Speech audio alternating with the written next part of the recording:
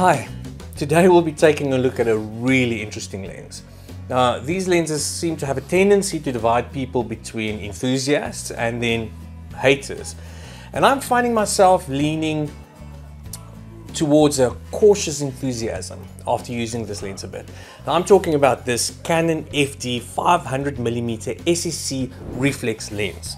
Now, in some circles, it's also referred to as a mirror lens, or more technically, it is referred to as a catadioptric lens. Now, let's first get some technical specs out of the way, as always, because this lens really has a couple of unusual features that you will not find on your normal, everyday dioptric lenses. And then we'll venture into the really subjective world of vintage lens review.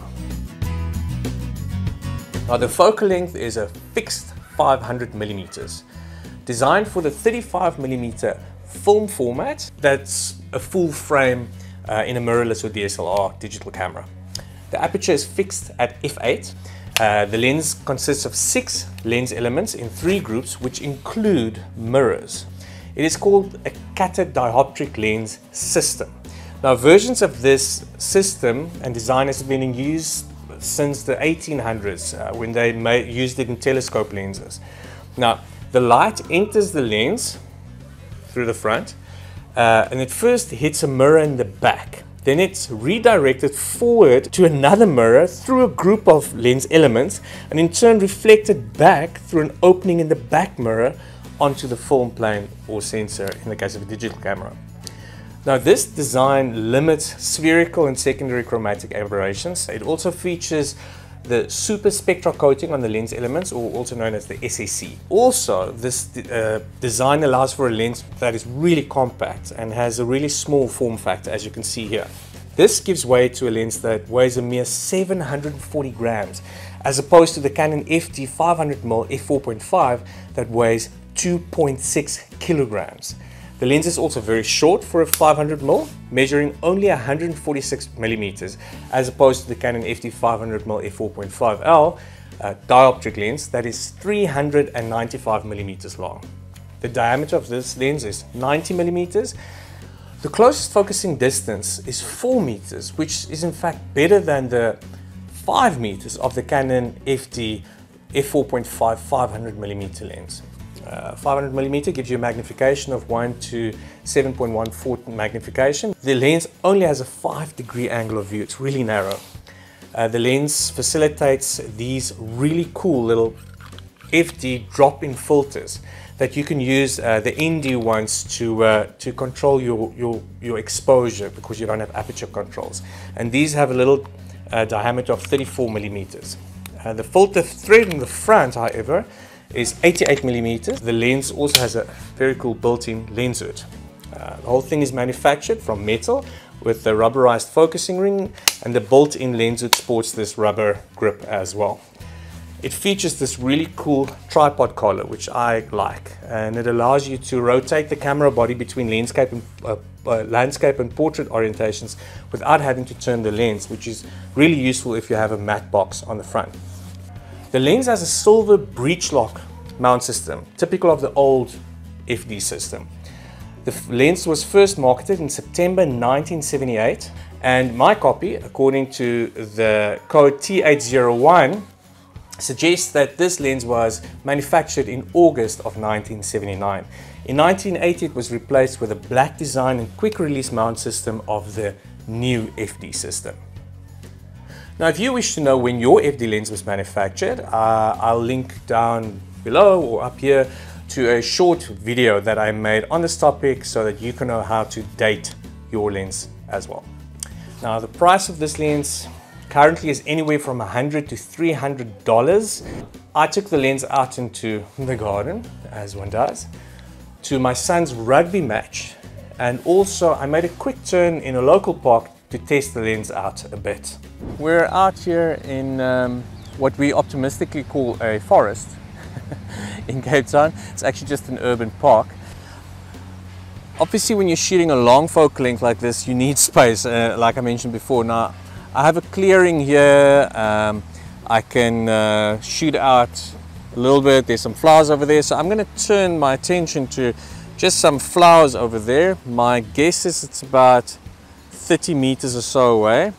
But so I'm looking at some pink flowers and focusing, like you can see, even though I hold it on a monopod, it's still quite shaky.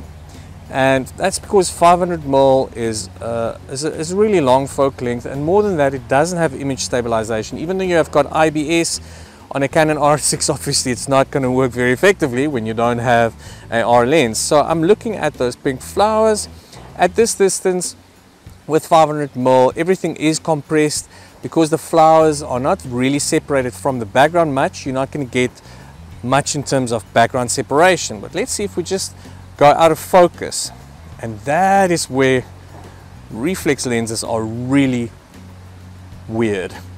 You see that bokeh? That is the infamous donut bokeh that you get with the reflex lenses, and that's because of the way that these lenses are designed. You get the real strong outline and like a hole in the middle, really like a donut. And there we go back, and as it resolves, you'll see there you've got almost looks like a little microbiology plate under a microscope, you know, and then till we go back into focus. So that is, if you're looking at something that is quite far away, give you an idea, I'm shooting at ISO 160 at 100th of a second, obviously at f8. Now if I was to turn my attention maybe to something that is, over there is a leaf, I'm just going to focus on the leaf, it should be about 4 meters away. Now, only because I'm shooting video and I want to keep 180-degree shutter more or less at 50 frames a second, I'm going to go to 100th of a second, and I need to adjust my ISO to get the right exposure, because now I'm shooting into the shade. So I'm popping it up to 1600 ISO to manage the shade. And like you can see there, we've got our donut bokeh or detail, and let's see once it resolves if we can get a sense of separation. It's sometimes difficult to gauge where you are in the frame when you're this close. Let's see how close we can focus. That is 4 meters away. There is quite a bit of separation, and the background is about 3 meters away from those leaves, and look, there's complete separation even at f8, which is quite something. You don't really see the donut shapes there, although there in the right hand corner you do get a sense of that. So the bokeh is really interesting. For some people it's really off-putting. If you look to the leaf on the left, you'll see that even in camera you see it's almost like a double image that it creates. Then if I focus on the bark in the back, what I can see on the screen, and this is unreliable, we'll have to look on the monitor once we exported it. It seems fairly sharp. I mean, the out of focusness that I get there in the background is actually not too bad, but everything has that outline. It looks like a coloring book, but it'll be very difficult to match that into a series of shots. Maybe different scenes you can, but if you, for instance, use a 50, a 80, and then a 500mm, and the background changes this significantly, I think that's going to be noticeable. But if you have completely different scenes, I think you can use this to some form of a creative effect, if that is what you're after. Let's first have a look at a short little vignette that I created using this lens, and then we can enter the discussion.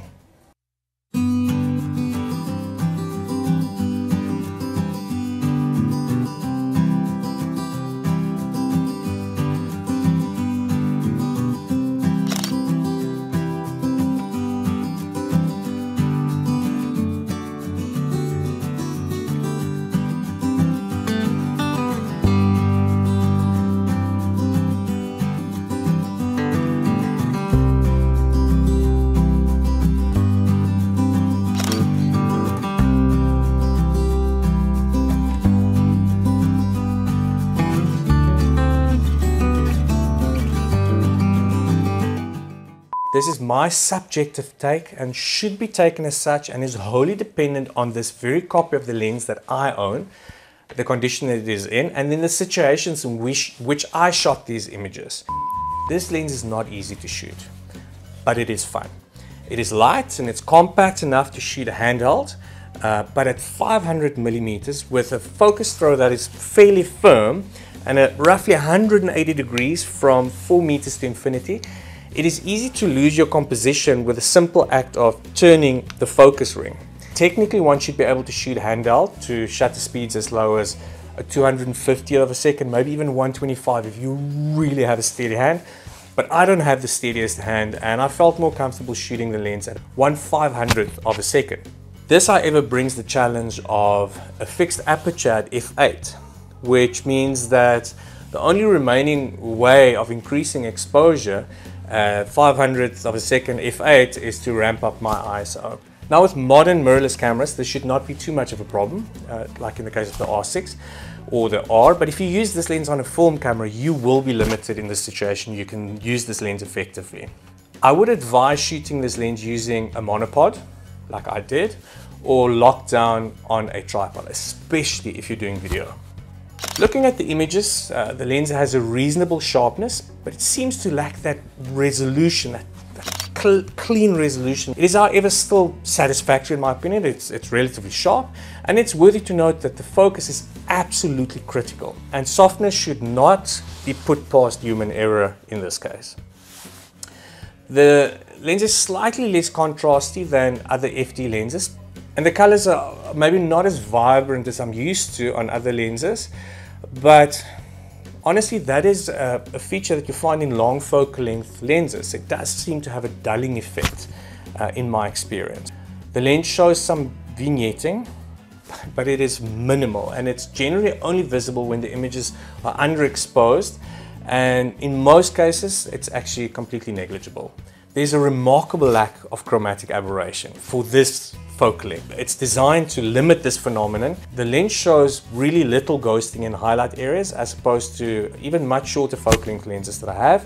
This could also be attributed to, one, the S.S.C coating, but also the design of this lens. Distortion is not an issue at this focal length anyways, except one has to get used to the remarkable compression that you get.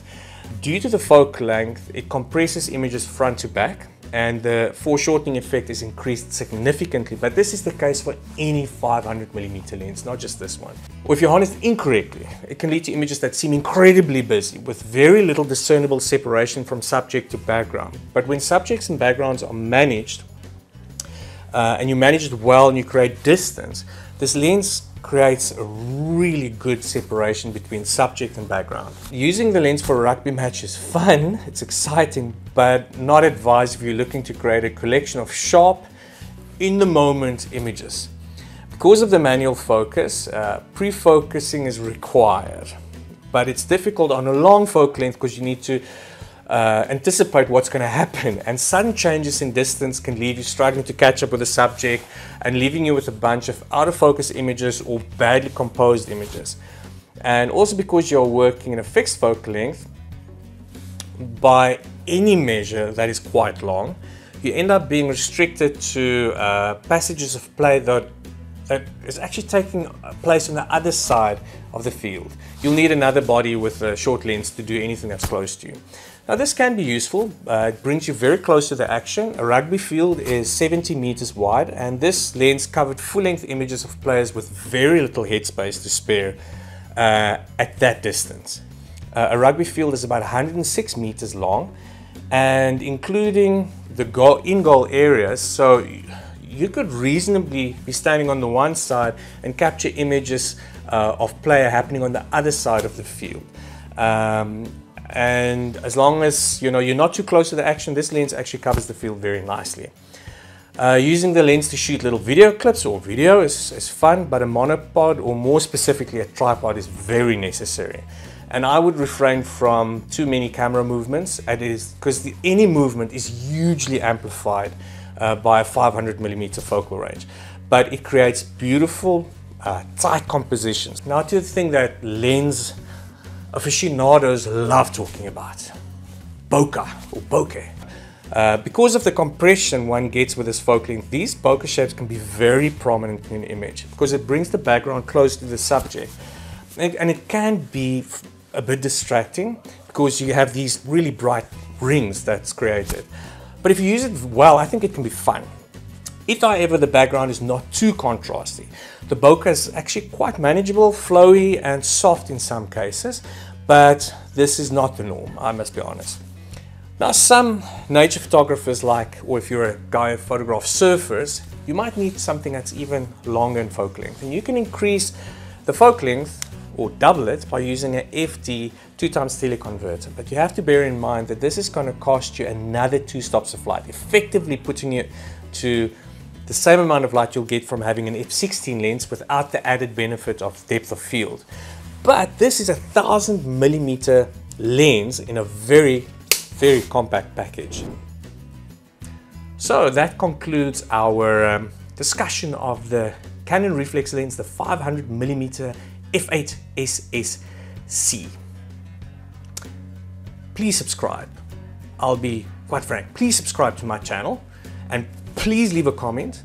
And if you have more information on this lens than I have offered, please share it with us. Consider pressing that like button. You know, the algorithm gods, they seem to like that stuff, and the notification thing. And why not share it around on your forums? That can help me out a whole lot, just to get a community of vintage people loving vintage lenses together. But enough from me. I will see you in the next one.